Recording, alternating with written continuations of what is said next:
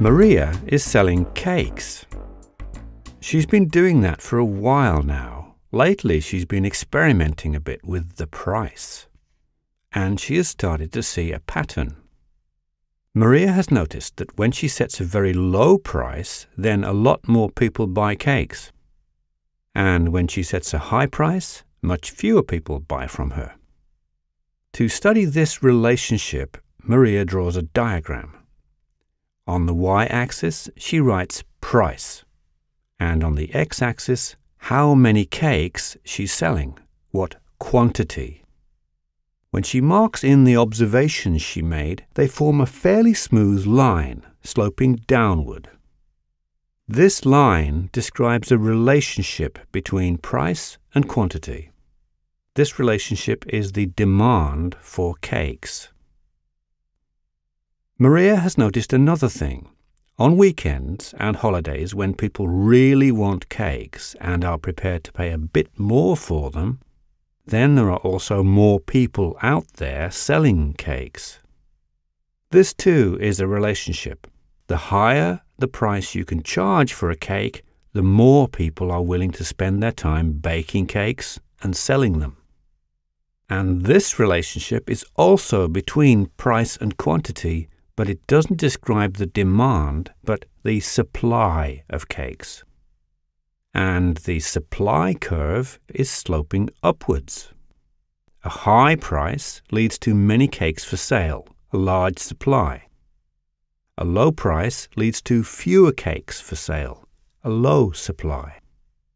As long as people can start buying or selling cakes when they want, and as long as Maria and the other cake sellers can decide what price to charge for the cakes, you can be pretty sure that the price will end up here, and that the number of cakes that will be sold ends up here.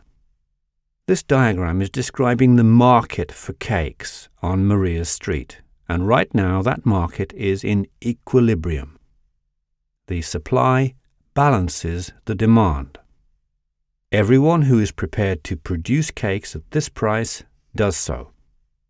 Everyone who is willing to buy a cake at this price does so. And all cakes that are made are sold. We call this kind of relationship between supply and demand a market, even if it's not stuff sold in market stalls on the street. There's a market for used cars, and there the relationship is the same. If cars drop in price, then more people are willing to buy them. And if people are prepared to pay more for a car, then more people will be willing to sell them. It's not only stuff that's traded in a market. Take the labor market. The supply, that's all who work.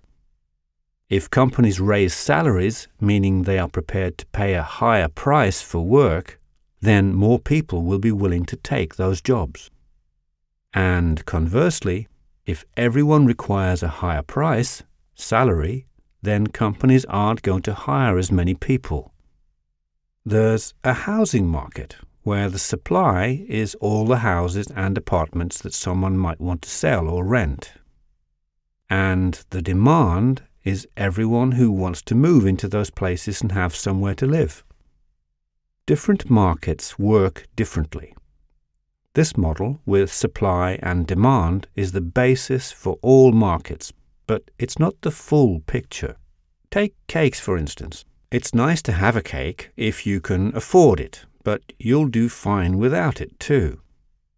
Work and housing, on the other hand, are things that everyone needs. So these markets are something that most countries choose to influence through political decisions and laws. It's not so common to see a political debate or a new law regulating cakes.